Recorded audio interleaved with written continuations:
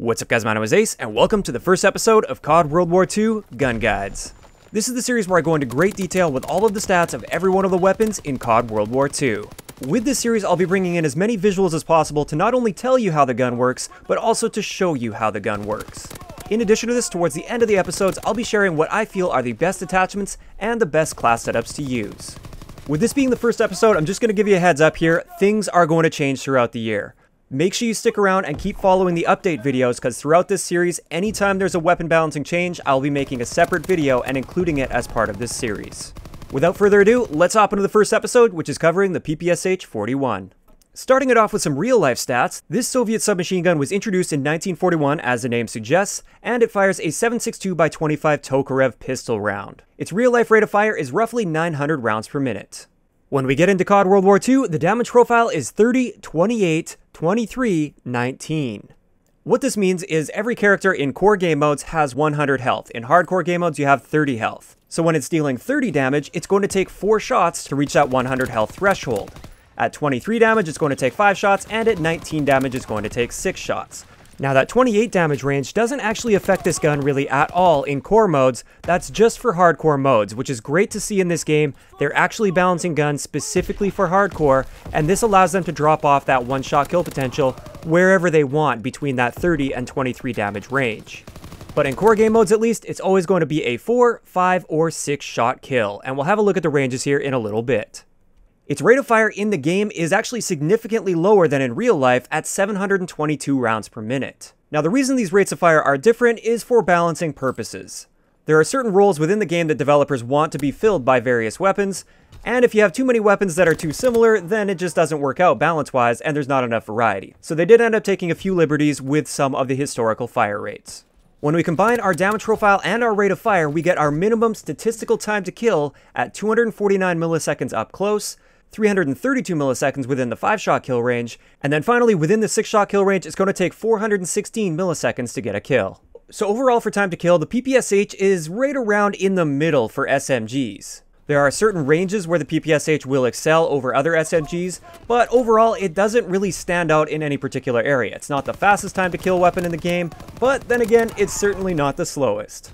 Moving on to headshots, we can cover this one really quickly with all of the SMGs pretty much. We get a headshot multiplier of 1.1, and what this means is our headshot damage profile jumps up to a 33, 30, 25, 20.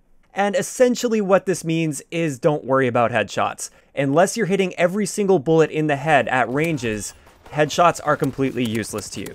And when you factor in the recoil for SMGs, that's just not going to happen. So unless you're going for the headshot camos, don't even think about going for headshots with this gun. Moving on to ranges, these are very important when it comes to weapon balancing. For our 4-shot kill range, it extends out to approximately 16 meters. Then it drops off to a 5-shot kill range, and that 5-shot kill range extends out to 25 meters. And then beyond 25 meters, even out to infinity, it's going to take 6 shots to kill. When we're using the airborne division, we have the option to attach a suppressor to the weapon, and that suppressor reduces your ranges by 30%. As for advanced rifling, assuming we don't have the suppressor on, it increases all of our ranges by 25% with this weapon. So personally, I think they're both good attachments to use on the weapon, especially advanced rifling. Suppressor is a very situational sort of thing. If you're not really trying to be stealthy and flanky, then don't worry about the suppressor. But if you do get on the flank and you don't want to be popping up on the radar, it's not a bad choice with the PPSH-41. Now generally this series is going to be designed around core modes, but I will show you the ranges here really quick for hardcore modes. As you can see here, it's got a 10 meter one-shot kill potential in hardcore. Beyond that, it's going to be 2 shots to kill. Moving on to idle sway, just in case you guys aren't aware, idle sway is how much your sights are going to be moving around when you're aiming down sight. As you can see, it has a decent amount of idle sway. Normally, in close quarter situations, you won't really be noticing this, but if you ever try to take one of those fights at sort of mid to somewhat longer ranges, the idle sway will definitely have an impact on your ability to hit your target. For recoil, the PPSH has a very high magnitude recoil, but you'll notice it's almost entirely vertical recoil. And this is actually a good thing. This means it's very easy to predict and very easy to control with this weapon. Of course, you're still not going to be able to pick people off across the map consistently with this gun, but just know, even though the recoil is relatively high, it's very predictable and very controllable. Moving on to the hip spread values of this weapon, it's actually standard for SMGs. It's right in line with the Grease Gun, Type 100, and MP40. All of these are going to be better than the Wafa and the M1928. So next up, let's have a look at the magazine capacity of this weapon. Our standard magazine capacity is 35 rounds, and our starting ammo, not including the magazine that's in the gun when you spawn, is going to be 105 rounds. With extended mags, we actually throw a drum magazine on here, and that gives us a 52 round capacity with a starting ammo of 156 rounds. For our reload add time, keep in mind reload add is the amount of time it takes without the unnecessary animation at the end. So this is with reload canceling. Our reload add time is 1.50 seconds. Getting into some of the handling and mobility stats of the PPSH-41, the standard aim down sight time is 200 milliseconds, which is among the fastest in the SMG category and in the game. It's only matched by the Wafa in the SMG category. All the other SMGs are slightly slower. And our sprint out time, once again, is among the faster SMGs in the game at 225 milliseconds currently. I do partially expect this value to change throughout the year, but we'll just have to wait and see, and this is just one of those things where you have to keep up with the channel so you can see when these changes are made, if they do in fact ever get made. Our standard movement speed with the PPSH is 100%, which is pretty standard for SMGs, and our aim down sight strafe speed, so the speed that we have when we're strafing side to side in a gunfight while aiming down sight, this is reduced to 70%. So that's going to wrap it up for all the important stats of the PPSH-41. When comparing it to the other SMGs in its current state, this is kind of the jack of all trades of the SMGs. It's good in every area as far as SMGs go, but it doesn't necessarily excel in any one particular area. It's got a good time to kill without being an amazing time to kill.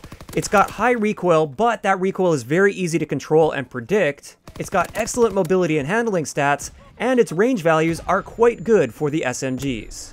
So in its current state, when we're looking within SMG ranges, the PPSH is probably the most versatile out of the group. So now that we have all the stats out of the way, let's start getting into my recommended attachments for this weapon, as well as a few class setups that I think will get you on the right track with this weapon. The iron sights on the PPSH are great, so I wouldn't recommend using the lens sight or the reflex sight. Iron sights are just fine with this gun. For me personally, the top 3 attachments to be running on the PPSH are going to be quick draw, extended mags, and advanced rifling. That's not to say that you should never use some of the other attachments. I just feel like attachments like the grip and rapid fire, they're not doing enough for you to help you in enough situations, whereas the other attachments I listed are definitely helping you a lot. Steady aim is also a very viable choice with this weapon, and with FMJ, I wouldn't really consider putting this on an SMG, because there are very few situations where you'll want to shoot through surfaces with an SMG, and also, for shooting down score streaks, generally you're not going to be accurate enough to shoot down most score streaks. So finally, let's have a look at a couple class builds that I have set up for this particular weapon. Keep in mind, these are just meant to be examples. Of course, if something else suits your playstyle better, feel free to change it. I don't want you to necessarily just copy and paste these classes because I said that was the best. Use what works for you. This first one here is my rushing airborne class with the PPSH. So with this one, we're obviously using the airborne division. We've got quick draw and extended mags on here, and with this one, I will often switch to the suppressor when I get towards an enemy flank, or when I get into a situation where I don't want to be popping up on the radar. Our basic training skill is scoped, which allows us to strafe a little bit faster in gunfights and help us win those gunfights a bit more effectively because we're using airborne rather than infantry, and also it reduces our idle sway, which allows me to hit those shots at those mid-ranges a bit more effectively. For a secondary, I just threw machine pistol on there. That's just kind of my default secondary that I go with, and we have a sticky grenade on here as well. Moving on to my infantry build for the PPSH, sometimes I really like using infantry because it gives you that extra attachment and it allows you to strafe even faster in gunfights than with the scope basic training skill. And with this one, I also throw on primed. This allows me to have 4 total attachments on this weapon, and this build is designed purely for winning face-to-face gun battles. With this one, once again, we have quick draw and extended mags, but we also have steady aim and advanced rifling thrown on this class. Once again, secondary is going to be that machine pistol, and our lethal is going to be the sticky grenade. For some reason, I just love that sticky grenade. So finally, let's have a look at a build that I have for more of an objective role in the game. So if you're playing objective modes like war or domination, something along those lines, this one is excellent for that. With this one, we're using the armor division, and then pretty much everything else is the same as the first build. We've got quick draw and extended mags, machine pistol, but we have a smoke grenade on this class as well. This is excellent for throwing your body on the flag or on the objective, still winning your gunfights when you get up there, but you can play the objective very effectively, and you don't have to worry so much about those nades. So there we have it. That's going to wrap it up for the first gun guide for World War II. I'd like to know in the comment section below, first off, what do you guys think of the PPSH? Do you think it's a good SMG, a bad SMG? Does it need a buff? Does it need a nerf? Let me know what you think of the gun overall. And second, what weapon would you like to see me cover next? I'm not necessarily going to be sticking to any particular class of weapon, so next episode isn't necessarily going to be an SMG. What gun would you like to see covered next? If you enjoyed the video, a like rating is always appreciated, and don't forget to subscribe for more if you haven't already. I'll talk to you guys next time.